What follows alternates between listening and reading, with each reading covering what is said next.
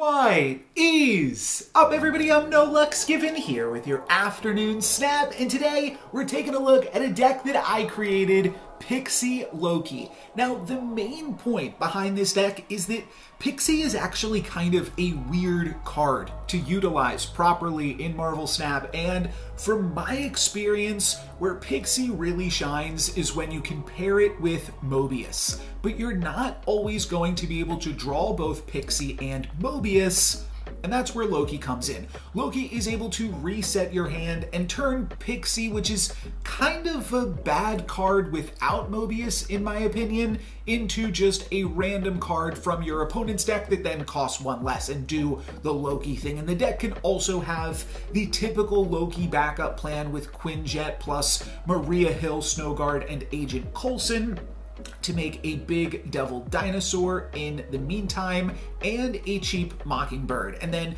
we have Alioth and Dr. Doom, which are just great endgame cards and can win the game just on their own, fueled with the power of these other things, just really, really powerful effects.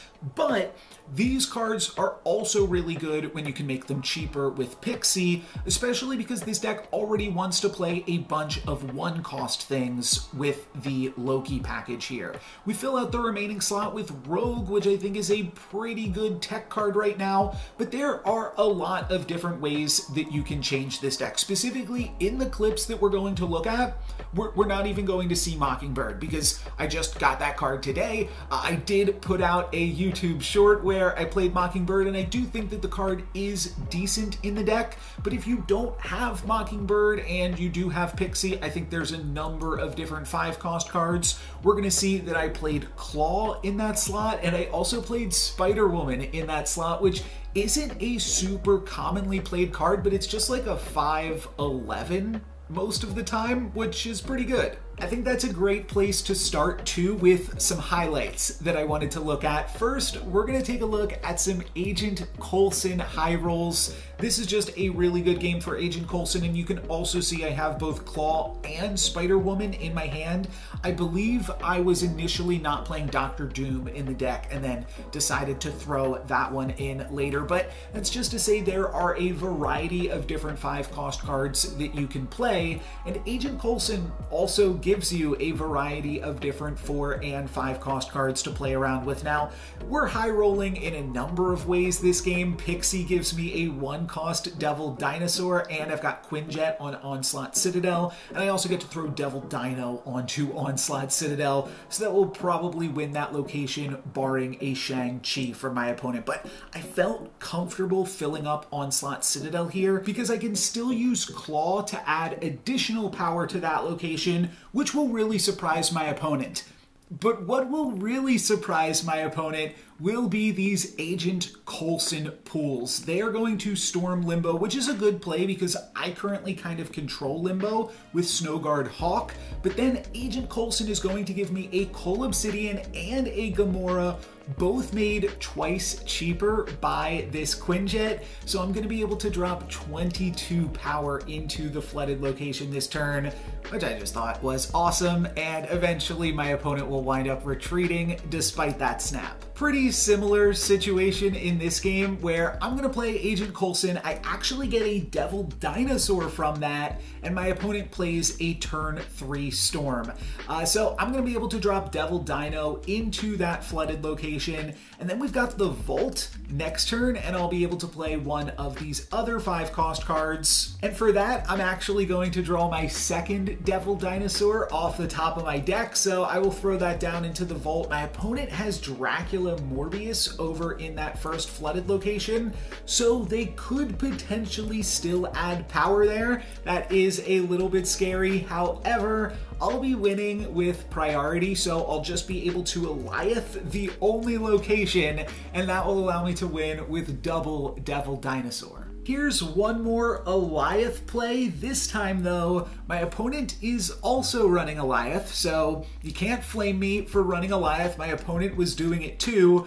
And we also have another, the Vault game. So I'm just gonna play Alioth into the Vault, and that way I will definitely win that location. And then as long as I have priority, I'll be able to play my own Alioth next turn, which is pretty sweet. And I'm going to battle for priority by playing Nico and throwing a Hulkbuster, hopefully on the Nico 50-50 shot. And that gives me also the opportunity to pull that card into Nidavellir with Ghost Spider next turn as well. They actually don't play anything into the Vault. They're just going to give me that location and decide to only play the Nidavellir here. And we can see my opponent is got a Phoenix Force kind of deck going on with Nimrod as well. But I've got Alioth. I've got the double Alioth here. Even if that first one misses, this second one is sure to hit. So like I said, I can Ghost Spider the Nico into Nidavellir and then Alioth them, and that is probably enough to get it done.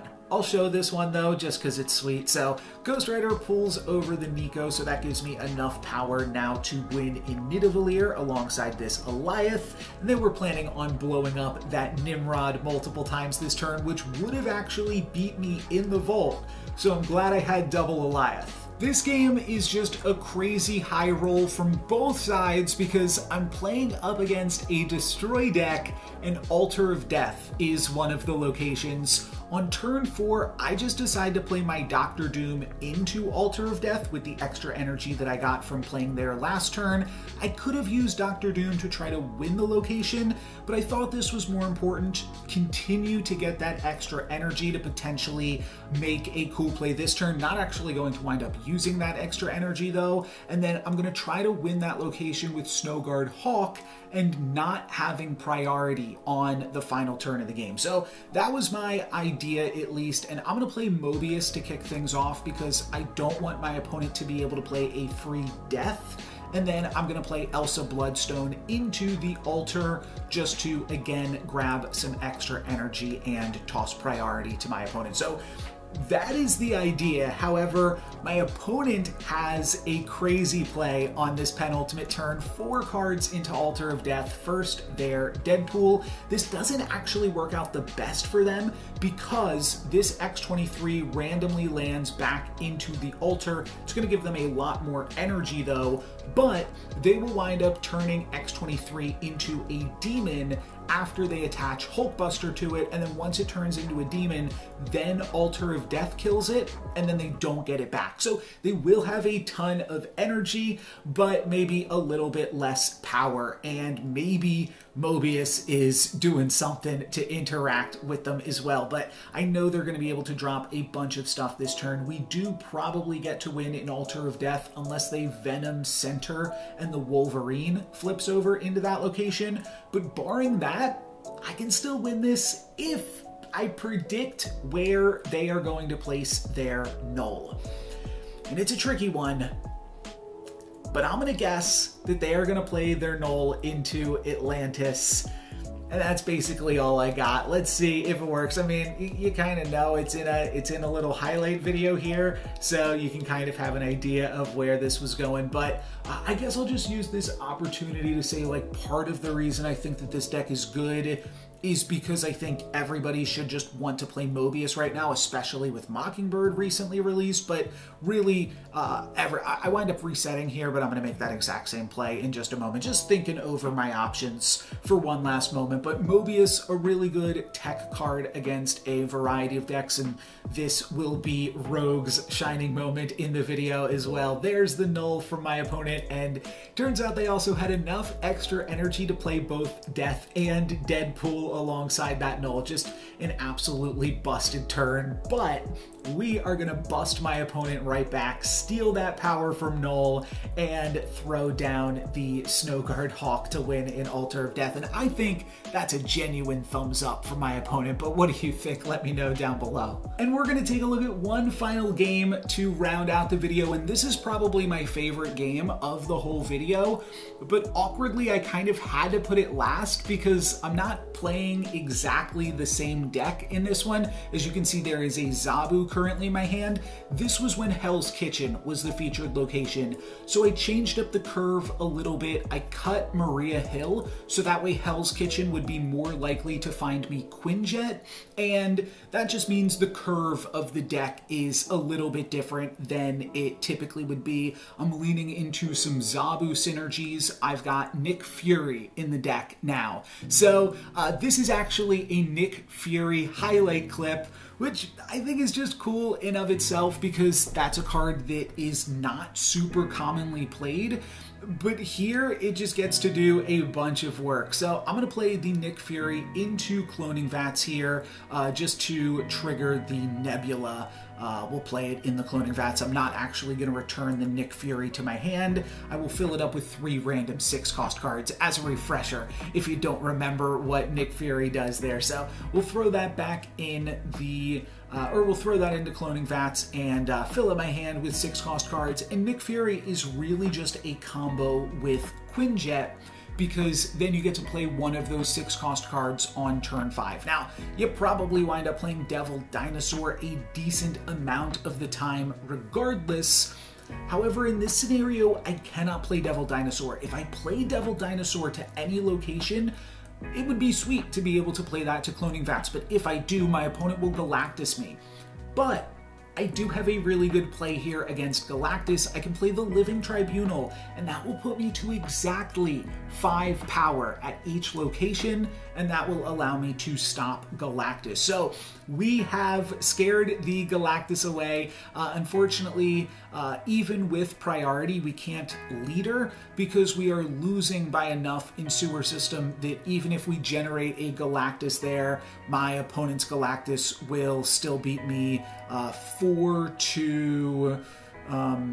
what is that? 4 to 1. So I can't just get by with playing Galactus, but if I play the Living Tribunal, I will have a total of 15 power split across all 3 locations, and that will stop Galactus regardless of where my opponent plays it. So pretty sweet play. That is going to make my opponent have to play something a little bit different, because the important thing here is they have the Daredevil vision with the Galactus turn, and this is a pretty obvious Galactus. Nebula just for potential priority, but then Daredevil to see if the coast is clear, and Psylocke to ramp it out. So my opponent is going to have to defer instead to this play, which is still a pretty good one, and that is going to be a Hobgoblin.